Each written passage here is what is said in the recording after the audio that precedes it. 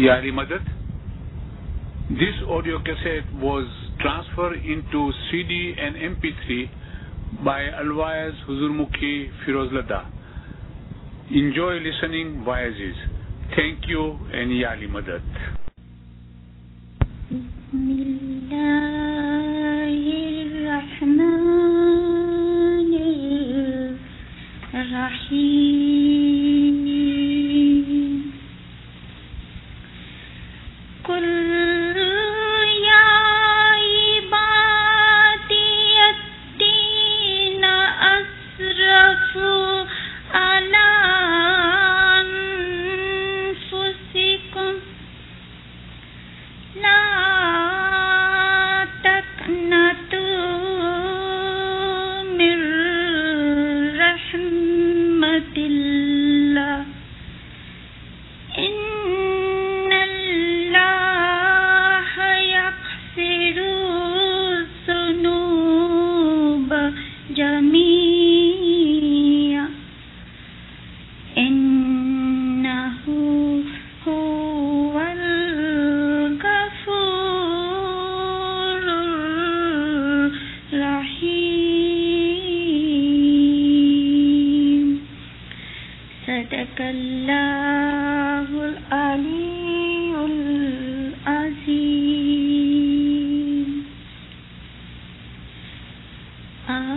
Ashaji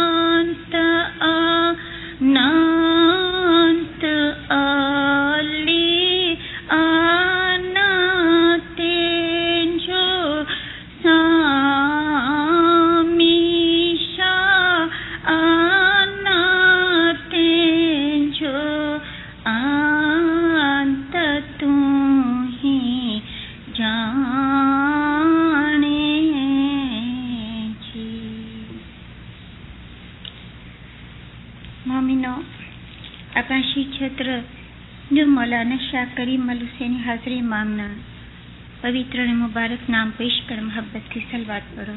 अल्लाहुम्मा सल्ली अला मुहम्मदिन व आले मुहम्मद। मोमिनो, इमाम सुल्तान मोहम्मद शाह बापना फरमान प्रमाणे कलामे इमामे मुबीन में लखेलू छे કે ધન ભાગ્ય તમારા કે તમને સત્પન ધર્મમાં જન્મ મળ્યો છે, પણ હેફ છે કે જિંદગી ઢોળ મિસાલ ચાલ્યું જાય છે. Like you are so fortunate that you have got an avatar, a birth in Satpant or in Ismaili faith where Imam's contact one gets. પણ હેફ છે, રાજમાં છે, બટ અલાસ જિંદગી ઢોળ મિસાલ ચાલ્યો જાય છે. Your life is passing worthlessly, like an animal life. શા માટે મોલા એવી રીતે ફરમાવ્યું? કારણ કે શાહ કરીમ અલુસેની હાજરીમાં અમને જ ફરમાન છે, જિંદગી ગમે એટલી તમને લાંબી લાગે, 50 વર્ષ, 60 વર્ષ, 100 વર્ષ હદમાં હદ, તો પણ મોલાએ ફરમાવ્યું ભલે 100 વર્ષ બી જીવો ના, તો બી ઇટર્નિટીની કમ્પેરિઝનમાં, compare to the life eternal, મોલાએ ફરમાવ્યું this life is very very very short. 100 વર્ષ બી ભલે તમારી નજરમાં એક જિંદગી લાંબી લાગતી હોય, but it relatively in comparison two eternal life, આ લાઈફ સાવ થોડી છે. અને તમારા હાથમાં મોલા ફરમાવે છે બહુ થોડો ટાઈમ છે. We have very very limited time. શા માટે આ થોડો ટાઈમ છે? What are we supposed to accomplish? કઈ ચીજ મેળવવા માટે આ ટાઈમ થોડું છે? આપણે બધાએ જાણીએ છીએ કે જે એકમ્પ્લિશ કરવાનું છે એના માટે ઇકબાલના શબ્દો પૂરા છે, खुदी को कर बुलंद इतना कि हर तकदीर से पहले खुदा खुद बंदे से पूछे बता तेरी रजा क्या है. આપણે પોતાને એટલા એટલા એટલા ઊંચા બનાવવાનું છે, ઊંચે લઈ જવાનું છે કે જ્યાં ઇન્સાન ખુદ પોતે ખુદા બની જાય છે, એટલો ઊંચે. એવી હાલતમાં કે ખુદાને એક દિવસ મને પૂછવું પડે કે ભાઈ હવે તારા નસીબમાં શું લખું? ખુદા ના લખે, એની મરજીથી ના લખે, મને પૂછે. એટલો ઊંચે લઈ જઈ શકું છું. અને આ લઈ જવું નોર્મલી દુનિયાના બધા સ્ક્રિપ્ચર્સ ધર્મશાસ્ત્રો કહે છે અસલમાં વાસલ થવું, spiritual return home journey, path of figurative speech છે, સમજાવવા માટેની વાત છે. હકીકતમાં આપણે જોઈ ગયા 2-3 વાઇઝોમાં કે આ રિટર્ન હોમ જર્ની છે ને અસલમાં વાસલ થવું, એ પોતાની સ્પિરિચ્યુઅલ એન્ટિટી સોલ જે જીવ છે એનું મોટું થવાનું છે. The growth, the અનફોલ્ડમેન્ટ of the સોલ, એનું નામ છે રિટર્ન હોમ જર્ની. બચપનમાંથી જવાની, જવાની તરફ એડલ્ટ એજ, પછી ત્યાંથી આગળ વધવું અને મેચ્યોર થવું, એને કહેવાય છે ત્યાં સુધી કે ઇન્સાન પોતે નૂર બની જાય છે, નૂરાની બની જાય. અને આ હાલત પામવા માટે મોમિનો ઇમામે ઝમાન હઝરત નબી મુહમ્મદ મુસ્તફા એટલે કે પ્રોફેટ્સ લોકો, પીરોએ આપણા માટે એટલી બધી ફેસિલિટીઝ મૂકી દીધા છે, એટલા હદ સુધી કે એક ઇસ્માઇલી કોમમાં જન્મ લે છે માણસ, અને જ્યારે બીજા ધર્મની સાથે પોતાના ધર્મની ક્રિયાઓને કમ્પેર કરે છે ત્યારે એને સમજ પડે છે કે એને ઇમામ કેટલી બધી બરકતો દીધો છે. પીરોએ અને ઇમામોએ જેટલું બને એટલું આપણું આ સ્પિરિચ્યુઅલ અનફોલ્ડમેન્ટને બહુ સીધો સાદો સિમ્પલ બનાવવા માટે આપણને રસ્તા બતાવ્યા છે. અને એટલા માટે એ રસ્તાઓ બધા સિમ્બલ્સમાં છે. The entire return home journey is in symbols. સૌથી પહેલા આપણે એ સિમ્બલ્સમાં લીધું જમાત ખાનું. ભલા ખુદા થોડો આપણે જમાત ખાનામાં ગોતશું? ખુદા થોડો એવી ચીજ છે કે ખાલી જમાત ખાનાઓની અંદર મળે, જમાત ખાનાની 4 દીવારમાં મળે? ખુદા તો હર દિલમાં છે. ખુદા તો મારા દિલમાં છે, મારા દિલમાં છે, બચ્ચાના દિલમાં છે, બુઢાના દિલમાં છે, હર દિલમાં છે. શું કામ ખુદાને બહાર ગોતું? સિમ્બોલિક છે. આ સિમ્બલની મને જરૂર છે. અહીં મને એક મદદ, એક રહેમત મળશે જેના થકી ખુદા તમારા દિલમાં ને મારા દિલમાં પછી મને મળી જશે. પણ જો આ દરવાજો છોડી દઈશ ના, જેનું નામ જમાત ખાનું છે, તો પછી ખુદા ક્યાંય નહીં મળે મને. ભલે મારાથી એટલું નજદીક છે ખુદા કે ઇમામ સુલતાન શાહના શબ્દોમાં મારા શરીરના બાલ કરતા બી નજદીક છે, તો બી નહીં મળે જો શરૂઆત સિમ્બોલ્સમાં નહીં કરું, જેમાં આ બ્રિક્સ અને મિટ્ટી અને પથ્થરોના જમાતખાનામાં નહીં કરું. અહીં શરૂઆત થશે. અહીં કેવી રીતે આપણને રહેમત મળે છે એ આપણે વાઇઝોમાં સાંભળ્યું. એ પછી આપણે એવું પણ આવ્યા કે કેવી રીતે જમાતખાને આવવું.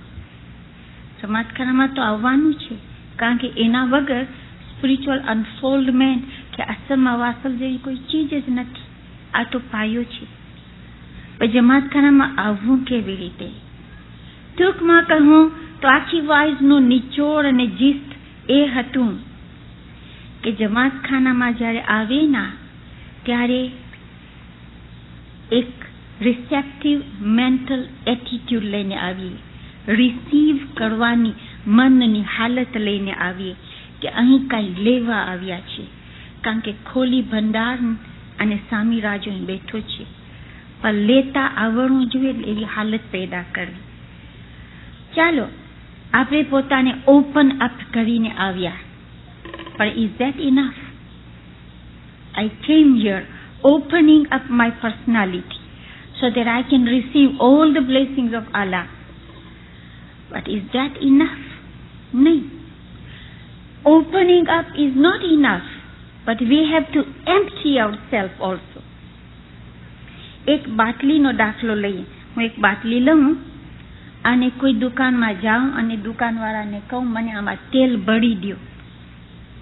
બાટલી ઓપન કરી નાખું કે જેથી દુકાનવાળો એમાં તેલ નાખી શકે.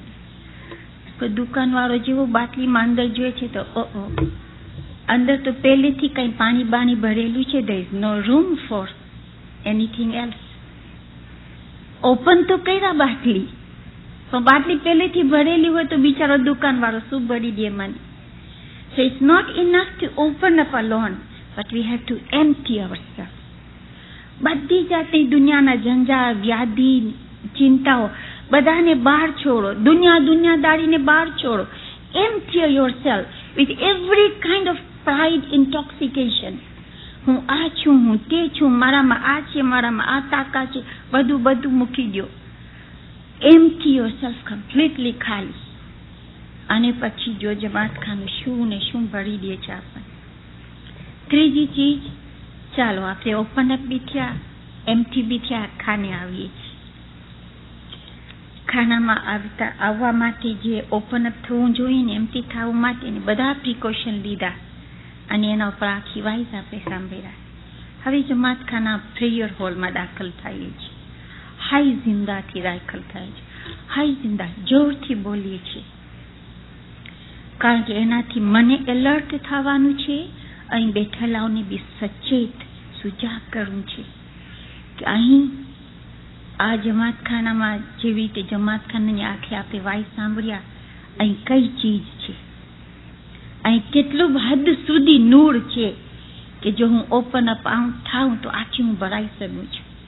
એની યાદી દેવા માટે હું હાઈ જંદા જેવી બોલું છું, આઈ બીકમ એલર્ટ. નહીં, હું આ જગામાં પૂગી ગઈ છું જ્યાં ભર્યો નૂરનો દરિયો છે. જમાત જેવું જવાબ દે છે કાયમ પાયા, તો યાદ આવે છે અરે હું તો એ ધર્મમાં છું કે જ્યાં એક ધર્મ બી છે, પણ ધર્મની સાથેની જે બરકતો ને રહેમતો બી ખપે એ દેવા વાળો એક લિવિંગ ગાઈડ બી છે, જે ઇટર્નિટી સુધી બૈયત પછી મારો હાથ પકડ્યો છે અને એને અહીં આ જમાતની અંદર હું પામી શકી, બારે નહીં. એના નૂરને કાયમ પાયા જમાતના મેમ્બરો જોરથી જવાબ દેવું જોઈએ. કાયમ પાયા, ત્યાં કોઈ હાઈઝંદા બોલ્યું, અહીં જોરથી કાયમ પાયા.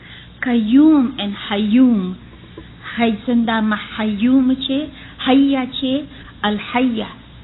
અલહૈયા મીન્સ ધ લિવિંગ, હયાત જિંદા, અને કયુમ means eternal. These are the names among the 99 beautiful names of Allah. Al-Hayya and Qayyum. ચાલો હવે અહીંથી આપણે ક્યાં જશું? એ આજનો આપણો ટોપિક છે. અહીં દાખલ થઈને બેસી જશું, આગળ જગા, કારણ કે ગતમાં આવીને સન્મુખ રહીએ, જગા ગોતીને બેસી જશું નહીં. તે સદતીને આપણને પીરોએ આપણને કંઈ બીજું શીખવાડ્યું છે કે હૈઝંદા કાયમ પાયા થઈ ગયું, સુજાગ થઈ ગયા. અને મેં કહ્યું એવી રીતે જો બરાબર સાચે ને સુજાગ થયા, આપણી આખી એટીટ્યુડ બદલી જાય છે. કારણ કે જ્યાં નૂર છે એ દરબારમાં હવે મારા પગ બી ભારી થઈ ગયા, મારું રૂહ અને જીવ બી ભારી થઈ ગયો. ત્યાં અલીના દરબારમાં આજે કેટલી રહેમત છે કે મને આવવાનું મળ્યું છે. મારી ચાલ બદલે છે, મારા હાવ ભાવ એક્સપ્રેશન બદલે છે, મારી મેન્ટલ સેલ્ફ, આખો ઇમોશનલ સેલ્ફ બદલી જાય છે. દિલમાં એક પ્યાર અને ભાવ પેદા થાય છે કે અલીના ખોરામાં આવી છું. પછી નિંદા ના થઈ શકે જો હૈઝંદાનો અર્થ સમજે. અહીં દુનિયાદારીની વાતો ના થઈ શકે. ચાલો પછી પીરોએ શીખાડ્યું, સીધા જાઓ મુખિયાનીમાં કમળીમાં મુખી સાહેબ કમળે સાહેબ પાસે. શું કામ એની પાસે જવું જોઈએ? દુઆ કરાવવા માટે. મમ્મીનો દુઆ કરાવવું શું છે? ગુજરાતી શબ્દ છે આપણી પાસે દુઆ કરાવવું. દુઆ કરાવવા હૈઝંદા કાયમ પાયામાં, દુઆ પઢવામાં, તસ્બીહ કઢાવવામાં, આમીન બોલવામાં, આ બધી ચીજોમાં જે બી એ સેરેમનીની પછવાડીનો કોન્સેપ્ટ છે. દાખલા તરીકે દુઆ કરાવવામાં તોબાનો, રિપેન્ટન્સનો કોન્સેપ્ટ છે. દુઆ પઢવામાં કમ્યુનિકેશન વિથ હાજર ઇમામનો કોન્સેપ્ટ છે. કારણ કે ઇમામ સુલતાન શાહ મા બાપનું ફરમાન છે, તમે જ્યારે દુઆ પઢો છો ત્યારે તમે મારી સાથે વાતચીત કરો છો. એક બીજી જગ્યાએ મૌલા ફરમાવ્યું, દુઆ પઢ્યા પછી જો તમારા દિલમાં જરાક બી શાંતિ પેદા થાય ને તો સમજજો મેં તમને તમારી દુઆનો જવાબ આપ્યો છે, તમને મળ્યો છે જવાબ. એટલે હરેક આ સેરેમની ક્રિયામાં એક કોન્સેપ્ટ છે, એક આઈડિયા છે, અને આઈડિયા ને કોન્સેપ્ટ ને કોરેસ્પોન્ડિંગ થાય એની સાથે જ એક જ લાઈનમાં જાય એવા જેસ્ચર કરીએ છીએ આપણે. હૈઝંદા કરીએ છીએ. તમે જોશો આપણા બુઝુર્ગો છે જમીન સુધી જાય છે, આમ કરી અને આવી રીતે કરે છે. શું કામ કર્યા? હૈઝંદાની સાથે આ કોરેસ્પોન્ડિંગ જેસ્ચર છે. એનો મતલબ શું છે? દુઆ કરાવી વખતે ત્યાં બી જેસ્ચર છે. કેવી રીતે જાવું, કેવી રીતે હાથ જોડવું, કેવી રીતે આંખો ક્યાં મિલાવવું, કોની સામે જો, બધું છે.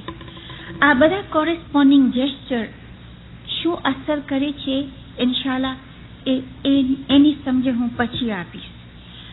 દુઆ કરાવીના કોન્સેપ્ટના 4 ચીજો છે મોમિનો. સૌથી પહેલા વોટ ઇઝ દુઆ કરાવી, શું છે દુઆ કરાવી. બીજું વાય દુઆ કરાવી, દુઆ શા માટે કરાવી જો. ત્રીજું હાઉ દુઆ કરાવી, કેવી રીતે દુઆ કરાવી, the how of it. And ચોથું વેન, ક્યારે દુઆ કરાવી. છેલ્લી બાકી ઘરે જાતી પહેલા કરાવવું ચાલશે કે જમાતખાનામાં હૈઝંદા કાયમ પાયા બધું સુણીને તરત દુઆ કરાવું એ ચાલશે? એ બી જાણવું જરૂરી છે. વાયનો જે છે ને શા માટે દુઆ કરાવી, એમાં આખો કર્મનો કોન્સેપ્ટ આવે છે, ધ લો ઓફ કર્મ.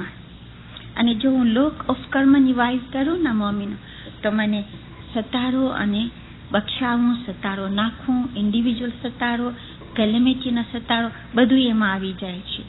તો એની એક જુદી વાઇઝ રાખશું, વાઇઝ ધ વાય ઓફ દુઆ કરાવી. ટૂંકમાં આજે હું કહી દઈશ, એનો આખો કોન્સેપ્ટ પછીથી. આજે આપણે જોઈએ વેન, ક્યારે દુઆ કરાવી, અને વોટ ઇઝ દુઆ કરાવી. દુઆ કરાવી શું છે? દુઆ કરાવવામાં સૌથી પહેલા તૌબાનો કોન્સેપ્ટ છે, રિપેન્ટન્સ. શા માટે? પશ્ચાતાપ. એ પશ્ચાતાપમાં ઘણી ચીજો ઇન્વોલ્વ છે. આપણે કોઈને કહીએ સોરી, મન વગરનું ને હેલા જાય. અને કોઈને સોરી કહેતા દિલમાં દુખે, ઘણો ફેર પડી ગયો ના. દિલમાં દુખવું અને સોરી કહેવું, for the sec of it, ખાલી કોઈને રાજી કરવા કે હું સોરી બોલી, ઘણો ફેર પડી જાય છે. એવી રીતે દુઆ કરાવવામાં બી છે. તો દુઆના વોટમાં આપણે સૌથી પહેલા તોબાને જોઈએ. હમણાં હું જે કુરાનની આયાત પડી ના મોમીનો, એના મિનિંગમાં પણ આ જ ચીજ છે. એનું મિનિંગ બ્યુટીફુલ છે. અલ્લાહ તાલા ફરમાવે છે, ખુલ ay Muhammad, say, Ya ibadi yadina asrafu ala anfusikum, O my servant, who have transgressed against their souls. ay બંદાઓ જેઓ પોતાના જીવ ઉપર જુલમ કર્યા છે. જીવ ઉપર જુલમ ક્યારે થાય છે મોમીન? ગુનાથી જીવ ઉપર જુલમ થાય છે. યાદ છે ને ઇમામ સુલતાન ઓશા મા બાપને કલામ ઇમામ મુબીનમાં ફરમાન છે, તમે લોકો જે દુઆ નથી પડતા, જમાત ખાને નથી આવતા, તમારા જીવ ઉપર જુલમ કરો છો. ટ્રાન્સગ્રેસ અગેન્સ્ટ યોર ઓન સોલ્સ, પોતાના જીવ ઉપર જે તમે જુલમ કર્યા છો એની સામે તમે ગુનો કર્યા છો. ડિસ્પેર નોટ, ના ઉમ્મીદ ન થાવ, નિરાશ ન થાવ કે અમે ગુનાહ કરી નાખ્યા. Unlike Christianity, there is not absolute condemnation in Islam. ઇસ્લામમાં કોઈ એવી ચીજ નથી કે એક માણસ એક વખત ગુનો કર્યો એટલે કયામતના દિવસ સુધી એને દોજખ સિવાય બીજું કાંઈ નથી મળવાનું. નહીં, ઇસ્લામ સાવ જુદી જુદી જુદી ચીજ છે. અને લોજિકલી જો આપણે વિચાર કરીએ તો ઇસ્લામ બહુ લોજિકલ છે. શાહ કરીમ અલ હુસૈન હાઝમ 1960 અમે બેઠા હતા અને હાજમાં ફરમાયું, there is nothing but logic in Islam, there is no hocus pocus in Islam. ઇસ્લામ ખાલી લોજિક છે, લોજિકલ ધર્મ છે. અને એમાં એક માણસ ગુનો કર્યો એટલે કયામતના દિવસ સુધી હવે એને માફી નહીં મળે અને દોજખની આગમાં જશે એવું કાંઈ પણ નથી. એટલા માટે કુરાનમાં કહે છે, ડિસ્પેર નોટ, તમે તમારા જીવ ઉપર જુલમ કર્યા. જીવ ઉપર જુલમ મેં કરી ત્યારે થાય છે જ્યારે આપણે ગુનાહ કરીએ છીએ. પણ ગુનાહ કોને કહેવાય? લાંબી વાર્તા છે, ટૂંકમાં કહું તો ઇમામ સુલતાન મોહમ્મદ શાહ મા બાપા સ્પિનોઝાનું નામ બહુ પ્રખ્યાત ફિલોસોફર થઈ ગયો છે. એનું નામ મેં મોર્સમાં દીધા છે. ઘણા બધા philosopher what is evil and what is good, સારું શું ને ખરાબ શું, એના ઉપર પોતાની ફિલોસોફી ચલાવ્યા છે. સ્પિનોઝા બ્યુટીફુલ એક્સપ્રેશન આપ્યું છે. વોટ ઇઝ ઇવિલ, ખરાબ શું? તો કહે છે, હું તો એક ચીજ કહીશ. બીજાઓએ શું કીધું? ખરાબ તો ઓને કહેવાય, સારું એને કહેવાય કે કાંઈ બી કામ કરો તમને ખુશી મળે તો બસ, બીજાને શું મળ્યું તમારું કામ નથી. It's none of your business. તમને ખુશી મળે તો એ સારું કામ. તો બીજો ફિલોસોફર કીધું, ના, આમાં તો ઇગોઇઝમ છે. સારું કામ એને કહેવાય કે કોકને બી ખુશી મળે ને આપણને બી ખુશી મળે, ધીસ ઇઝ ગુડ.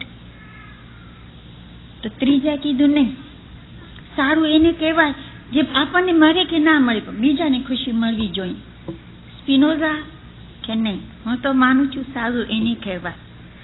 એક એક્શન કરો, એક કામ કરો, એ કામ જો તમને અસલમાં વાસલ થવાના રસ્તામાં સતપંથ સિરાતલ મુસ્તકીમ ઉપર એક ડગલું આગળ લઈ જાય, if that action would take you further, one step ahead on the path of self-realization, then consider that to be a good action. આ સારું છે કે જે કામ કરતા તમે એક સ્ટેપ આગળ ગયા સિરાતલ મુસ્તકીમ. ને ખરાબ એ છે કે કોઈ બી કામ કરો, એ કામ કરતા તમે સિરાતલ મુસ્તકીમ ઉપરથી પાછા હટી જાઓ, આગળ જવાને બદલે પાછળ રહી જાઓ, એ ખરાબ. આ ગુનાહ છે મોમીન. અને કુરાનમાં કહે છે કે ઓ બંદાઓ, તમે કે જેઓ ગુનાહ કરીને પોતાના ઉપર જુલમ કર્યા છો, ડિસ્પેર નોટ, તમે ના ઉમ્મીદ ન થાવ, માયુસ ના બનો, disappointed. ડિસ્પોન્ડન્સી is A sin.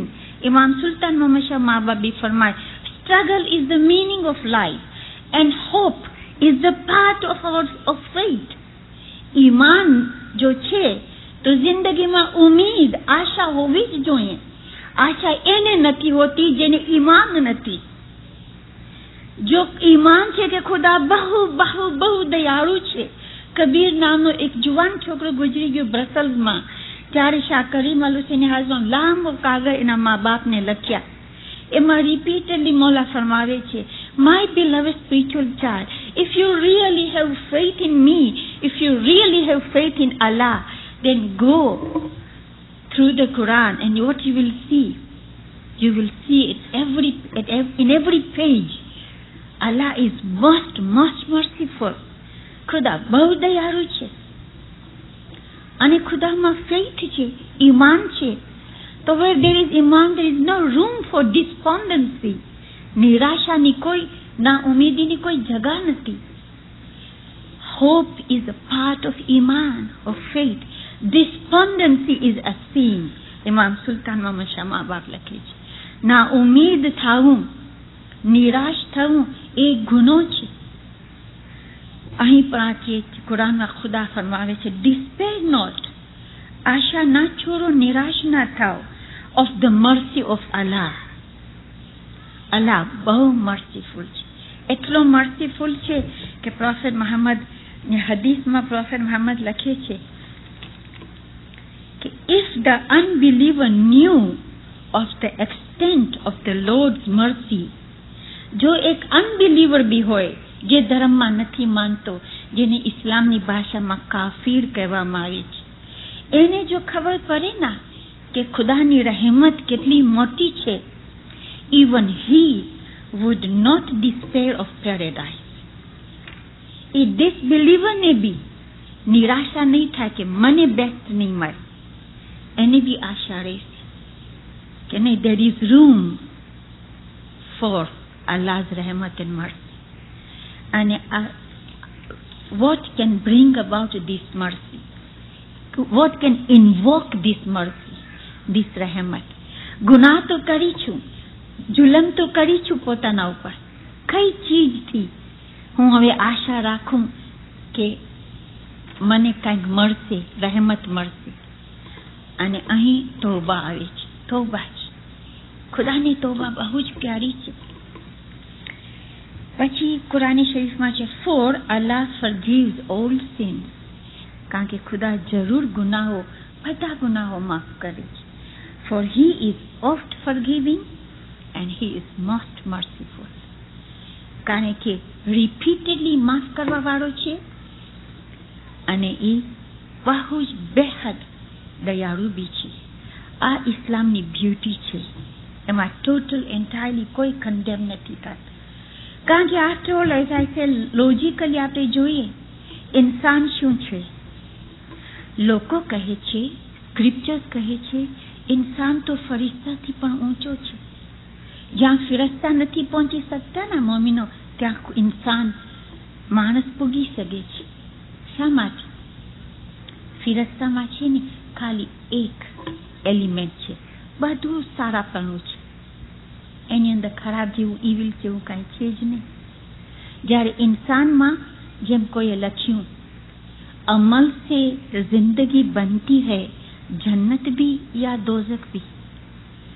Action છે which would determine whether I attain paradise or I attain hell. वरना otherwise अपनी फितरत से by nature इंसान न नूरी है न नारी है. Otherwise by nature man is neither all noor or all fire or animal.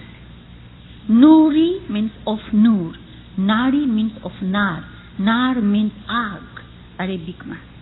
ઇન્સાનની અંદર બે એલિમેન્ટ છે, એનિમલ ઇન્સ્ટિંક્ટ બી છે, એનામાં ખરાબી બી છે ને એનામાં સારાઈ બી છે. તો બી under the pressure of this conflict between two opposite elements, ઇન્સાન ખુદા સુધી પૂગી જાય. તો એ ફિરસ્તાથી ઊંચો કેમ ના હોય? ફિરસ્તો પૂગે ના ખુદા સુધી તો કાંઈ નવાઈ નથી. એનામાં કોઈ એનિમલ ઇન્સ્ટિંક્ટ બી નથી કે એ કાંઈ ભૂલ કરે. એનામાં સારાઈ જ છે. નહીં મમ્મીનો ઇન્સાનમાં બેવ છે. અને તો B it is the main who મેનેજીસ to reach the ultimate height and become Allah himself. એટલા માટે સ્ક્રિપ્ચર્સ કહે છે ઇન્સાન તો ફરિશ્તાથી બી ઊંચો છે.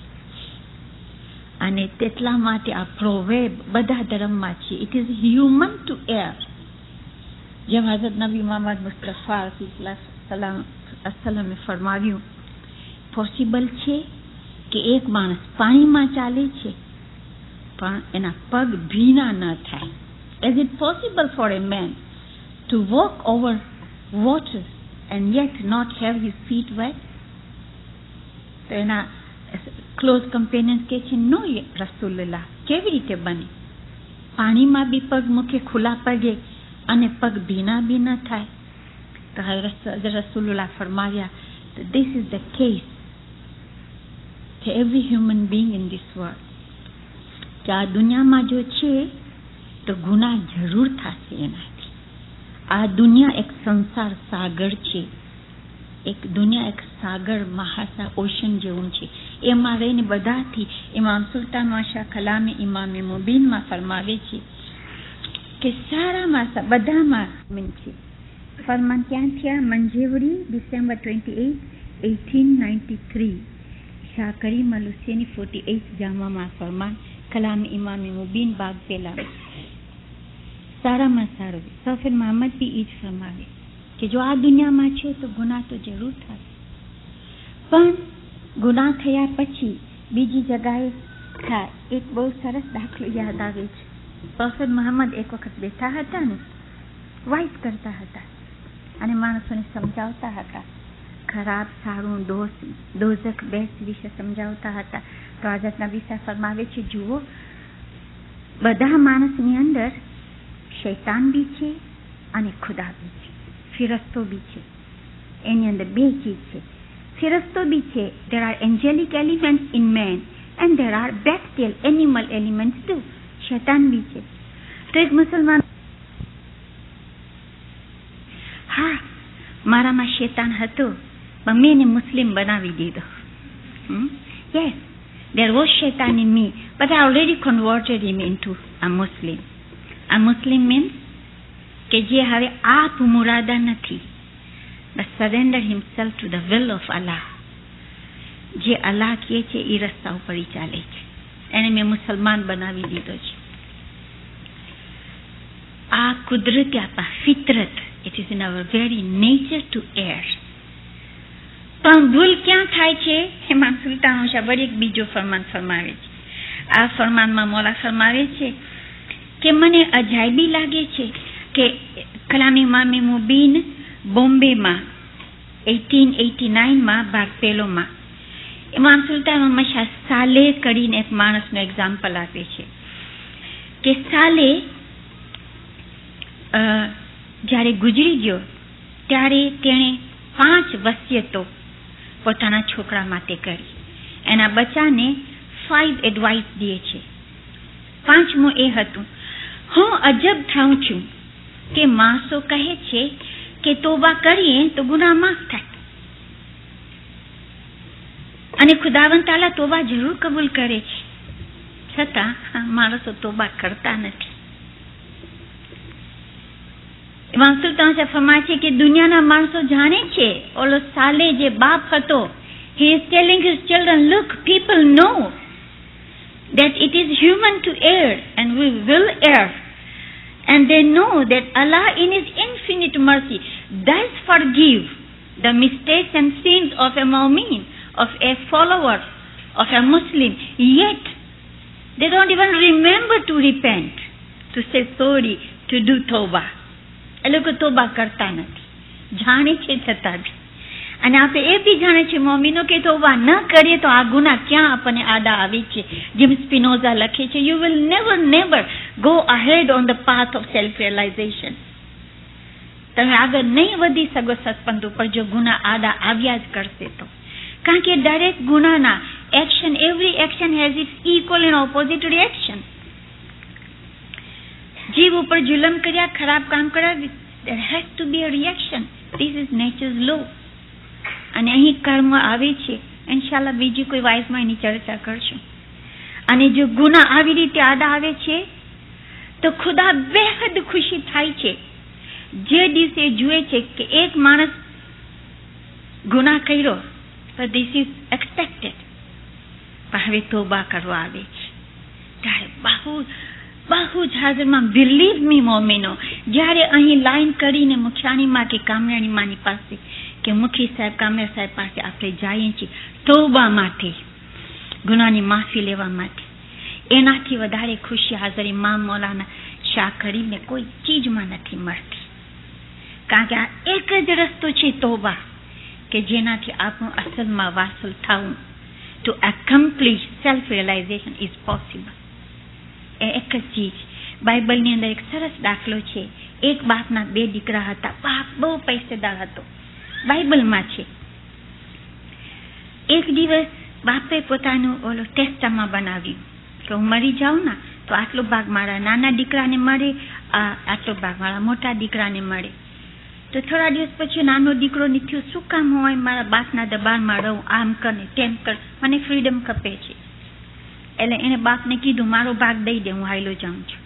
બાપ બહુ સમજાવ્યું કે દીકરા હજી તને મારા શેલ્ટરની, મારી ગાઈડન્સની તને જરૂર છે, ના હાઈલો જા. કે નહીં, મને જવું છે. એટલે પોતાનો ભાગ લઈને હાઈલો ગયો. પૈસા હતા ત્યાં સુધી ખૂબ દોસ્ત બિરાદરો બધા એને આગળ પાછળ ફરતા હતા. ખાલી થઈ ગયો લાગે, કોઈ દેખાય નહીં. બધા એને છોડી દીધા, ભૂખે મરતો હતો. મોટો દીકરો બહુ ડાયો હતો કે બાપા રે હું તને નહીં છોડું, તારી સેવા કરીશ, તારી પાસે બેઠો છું. બાપને બહુ જ ખુશી થતી હતી, પણ deep inside he was always feeling something very saddening કે એક દીકરો હાયલો ગયો છે, એ ડેવિએટ થઈ ગયો હશે, સિરાતલ મુસ્તકીમ ઉપર નહીં હોય, એ જરૂર દુઃખી હશે. and he was worrying. ઓલો છોકરો ત્યાં દુઃખી થાય છે. એક દિવસ ઝાડ નીચે બેઠો છે, વિચાર કરે છે 3-4 દિવસ ત્યાં ભૂખ્યો છું, ખાવાનું નથી. મારો બાપ તો એટલો પૈસેવાળો છે કે એના નોકરો અને ઘરના જાનવરો બી પેટ ભરીને ખાતા હશે, ને હું એનો દીકરો અહીં ભૂખથી મરું છું. બહુ વિચાર કર્યો, પછી એમ કે ચાલો આખરે બાપ છે ને મને માફ કરશે, ચાલો ઘરે જાઉં. હરી ઘરે આવવાને નીકળ્યો તો ઓલો બાપ છે ને તો બહુ મોટો માણસ હતો, લોર્ડ જેવો હતો. એના કંઈક માણસો, એના એમ્બેસેડર્સ જેવા બધા ફરતા હતા. એ લોકોને સમાચાર મળ્યા, they told him your son is coming back, he is returning home. અને જો બાપ શું ખુશી થયો, મારો છોકરો પાછો આવે છે. બધાને બોલાવ્યા, આખા ગામને, જલ્દી કરો તમે, આટલા બધા શીપ લ્યો, ઘેટા લ્યો, ગોટ લ્યો, સેક્રિફાઈસ કરો, ખાવાનું રાંધો. મારો દીકરો પાછો આવે છે, મારો દીકરો ઘરે આવે છે. My sun is coming back in my lap, in my embrace. મારો પાછો આવે છે દીકરો. ખુશિયાલી તો મોટો દીકરો બાપ પાસે ગયો. બાપને કહે છે બાપા આ તો બહુ સારું, હું આખી જિંદગી તારી સેવામાં કાઢ્યો, તારી બાજુમાં રહ્યો, તને તારા ઓબિડિયન્ટ રહ્યો. મારા માનમાં કોઈ દિવસ ફીસ્ટ ન થયા, ના જમણ થયા, ના બકરા કપાણા, ના ગેટા કપાણા. But look, here is your disobedient son who defied you, who went away, left you. અને એના માટે આ બધી ધામધૂમ. ત્યારે બાપ કહે છે દીકરો તું તો મારા પડખામાં હતો, you were the source of my happiness. મારા દિલમાં હતો, મારા ખોળામાં હતો. તું તો ઇટર્નલ એક સોર્સ હતો મારા માટે. આ તો એક રસ્તા ઉપરથી ચૂકી ગયો હતો, નીકળી ગયો હતો. શુક્ર અલ્લાહના પાછો આવી છે, પાછો રસ્તા ઉપર ચડે છે. તને એની ખુશી નથી થતી? એની ખુશી હું હમણાં મનાવું છું કે પાછો રસ્તા ઉપર ચડ્યો. મોમિનો, when I stand in this line now, the same feeling Imam is experiencing કે ગુનાહ કરીને આ ઉતરી જતી હતી, હવે પાછી ચડે છે, કારણ કે તોબામાં તે જાય છે. This happiness, I become the source of happiness to Mola Bapa. કે ભૂલ તો ભલે કરી, આજે ઘરે પાછી આવે છે. ગુનાહ કરવા મતલબ કે મોલા બાપાના એમ્બ્રેસથી છેટા નીકળી જાવું, અને તોબા કરું, મોલાના એમ્બ્રેસના બાજુમાં પાછું આવું. મોલાને બેહદ ખુશી થાય છે મોમીનો.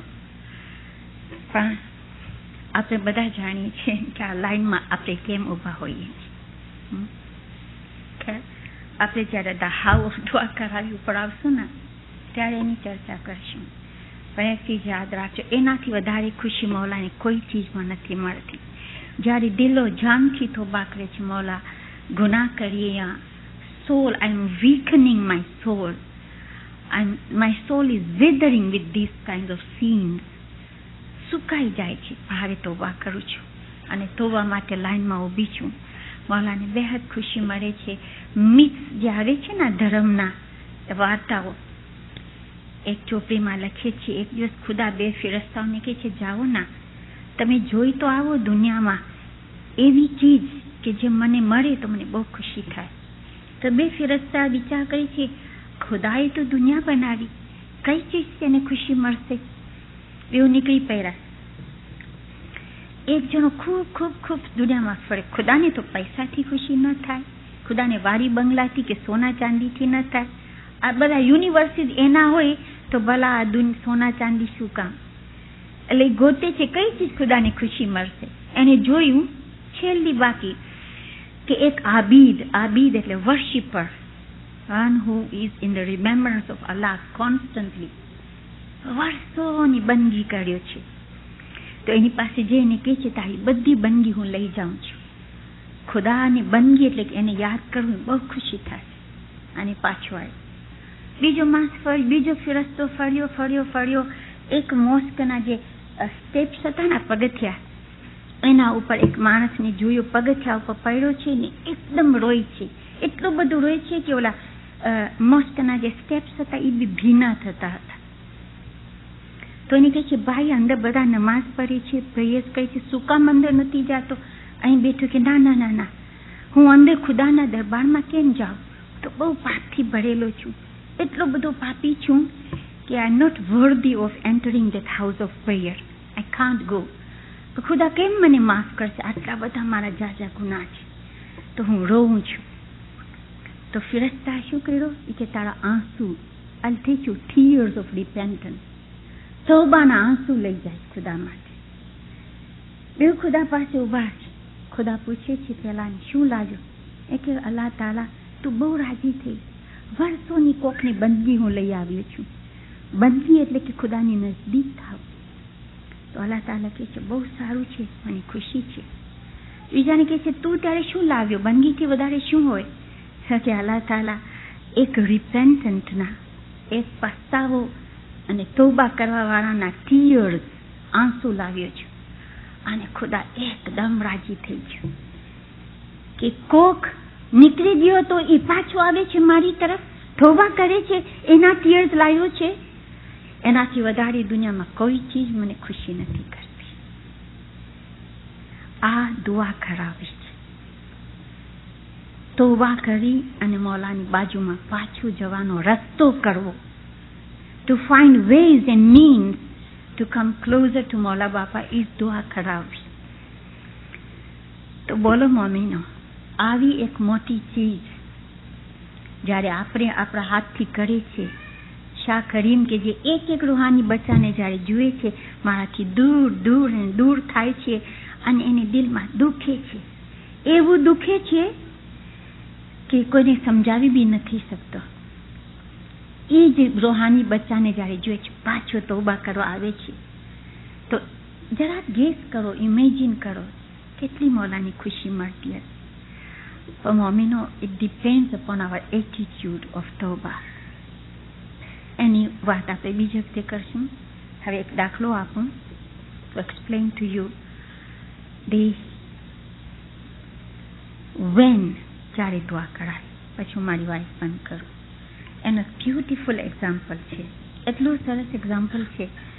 વર્ષો પહેલાં હું વાંચી એક ચોપડી હતી, એનું નામ હતું ધ એફિકેસી ઓફ પ્રેયર, દુઆ બંદગીની અસર.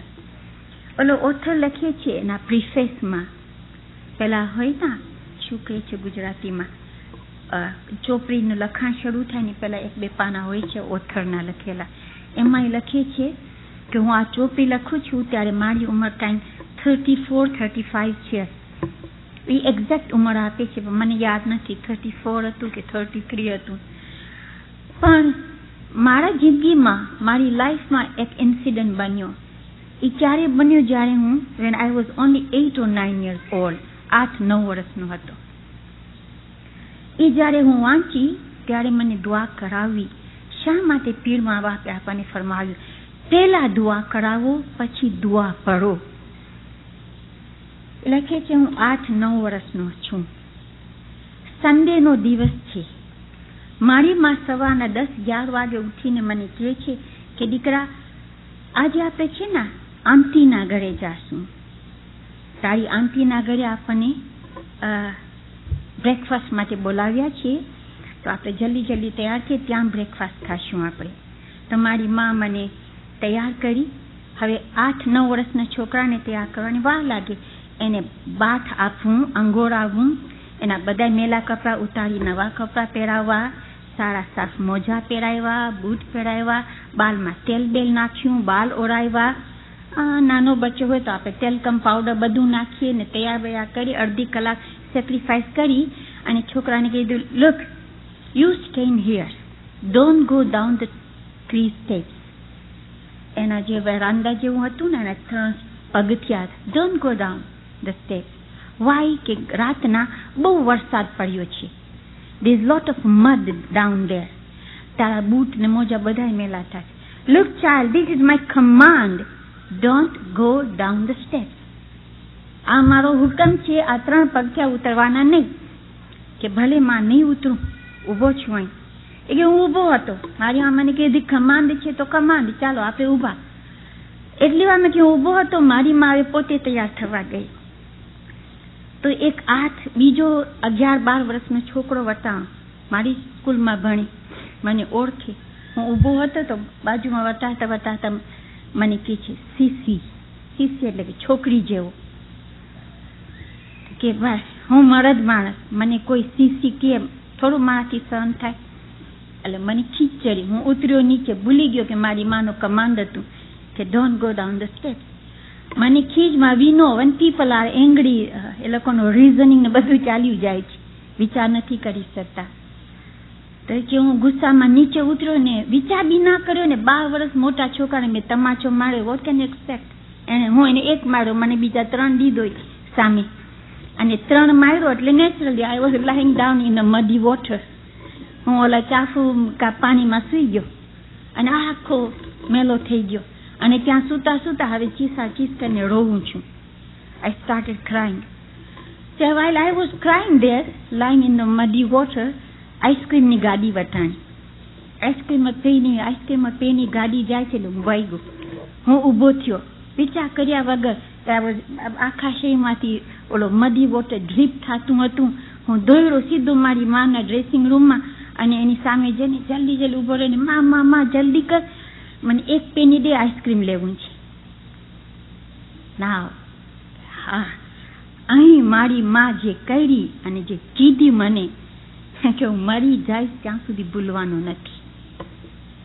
એ કે હું ઊભો છું મારી માની સામે, મારા કપડામાંથી બધું ઓલો ડ્રીપ થાય છે, મેલું પાણી, અને મારો હાથ લાંબો છે, માં જલ્દી કર, પૈસા દે, 2 પેની દે, આઈસ્ક્રીમ લેવું છે. કે મારી માં ઓલા ડ્રેસિંગ મિરર ને ફેસ કરીને બેઠી હતી, આમ ટર્ન થઈ મારી સામે. શી લુક્ડ at me from head two ફૂટ, અને પછી મને કહે છે, માથાથી પગ સુધી જોઈ મને કહે છે, જો દીકરા, હાથ લાંબો કરી મારી પાસે માંગવા પહેલા તારી જાત તરફ નજર કરી અને પોતાને પૂછ, તું માંગવાને લાયક છે યા નહીં. આઈ થિંક આપણને મેસેજ મળ્યું છે. Look child, look at yourself first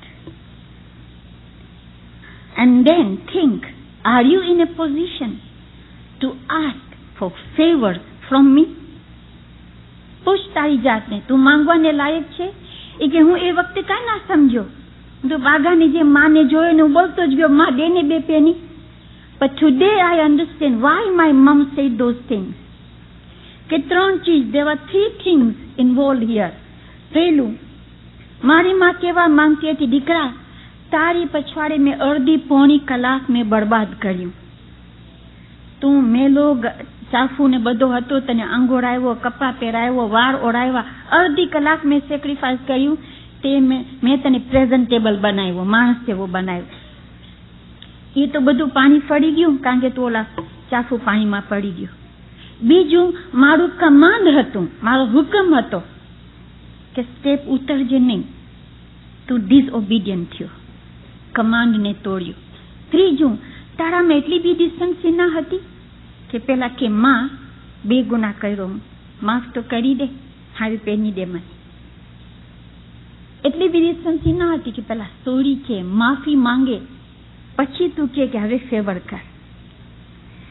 પછી માણસ લખે છે, today I M asking every human being breathing on the surface of this અર્થ કે તમે તમારા ટેમ્પલમાં, તમારા સિનેગોજીસમાં, તમારા મોસ્કમાં, તમારા જમાતખાનામાં, તમારા ચર્ચીસમાં જઈને હાથ લાંબા કરી કરીને જ્યારે ખુદાની પાસે માંગો છો, તો માંગવા પહેલા પોતાના તરફ નજર કરજો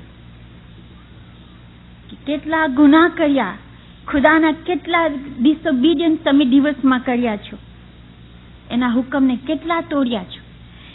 આજ દિવસ સુધી મને ઇન્સાન તરીકે two see me in this હાલત, ખુદાની કેટલી રહેમતો મારી પછવાડે થઈ છે, કેટલા વર્ષો જુગા જુગ મારી પાછળ એને બગાડ્યા. ત્યારે આજે હું ઇન્સાન બની, એમાં બી ઇસ્માઇલી બની, એમાં બી ઇમામના કોન્ટેક્ટ સુધી મને લાવી. બધું ગુનાહ કરીને પાણી ફેરવું છું, વળી એના ઉપર ડિસઓબિડિયન્ટ કરું છું. એને ફરમાન કરે છે શા કરીમ, આમ ના કરો, તેમ કરો, તો બી ગુનાહ ડિસઓબિડિયન્ટ છે. એના ઉપર વળી આપણમાં ડિસન્સી બી ના હોય કે પેલા દરબારમાં આવી તોબો કરીને માફી માંગે એના રેપ્રેઝેન્ટેટિવ પાસે, પછી બેસી અને દુઆ પડે કે યા અલી અંત સલામ વમિન કા સલામ વૈલિકા. મમ્મીનો જાણી છે આમાં કેટલું બધું માંગીએ છીએ ફેવર. વ અદખિલના દાર સલામનો ખાલી અર્થ જાણીએ ના, અશર અસ ઇન ધ એબોર્ડ ઓફ પીસ, યરજઉ ઇલહી અંત સલામ વમિન કા સવા ઇલૈકા યરજી ઉસ સલામ. પછી વરહમના વગફિલના વસાહિલ ઉમુરના, કેટલું બધું માંગીએ છે.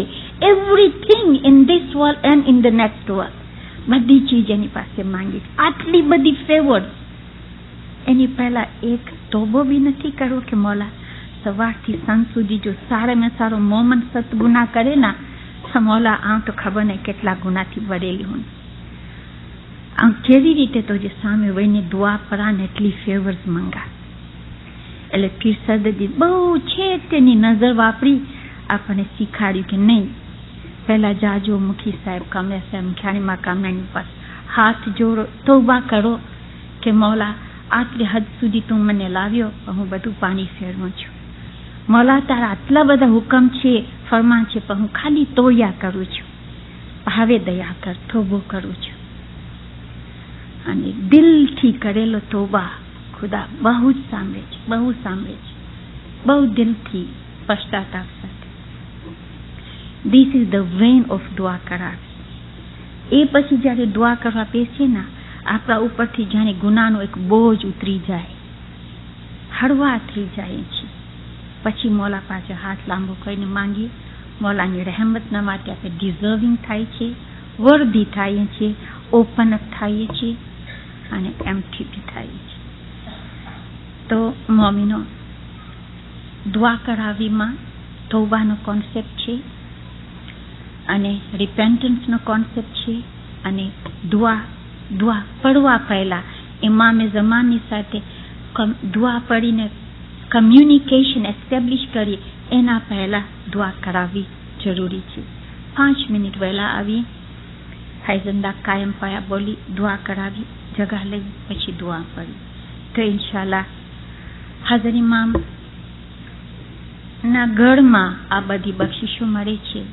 પીરોની દોરવણી આપણને રસ્તો બતાવે છે આ બક્ષિસોનો યુટિલાઇઝ કેમ કરવું. ઇન્શાલ્લાહ પીરોની દોરવણી અને હાજર ઇમામની રહેમત આપણા ઉપર હશે તો હાજર ઇમામ આપી આ દુનિયા ને પહેલી દુનિયા સુખીને આબાદ કરશે. અંતમાં બે જહાનના માલિક પાસે દુઆ માંગે, યા હાજર ઇમામ તું અમારું ઈમાન જિંદગીના છેલ્લા દમ સુધી સલામત રાખજે. या मौला तुमने दशान सुकृत इबादत पूरा राज्य या हजर इमाम तुमने सवासान तारा दरबार में આવી इबादत बंदी में शामिल थवानी हिम्मत आपछे या हजर इमाम ता कयामत सुधी सिरातल मुस्तकीम ने कायम राखछे या हजर इमाम हमेशा तारा फरमान बरदार मोमिन बनावजे या हजर इमाम दया करी तारा ज़ाहिरी बातुनी नूरानी दीदार नसीब करजे या अलिया नूर मौलाना शाह करीम अली हजर इमाम तारा पवित्र दरबार में जमात ने नमराज विनती तारे हुजूर पुनर्मा तो कबूल फरमाओजे जमात ने आई संदा सल्लल्लाहु अलैहि वसल्लम सल्ली अला मुहम्मद व आलिहि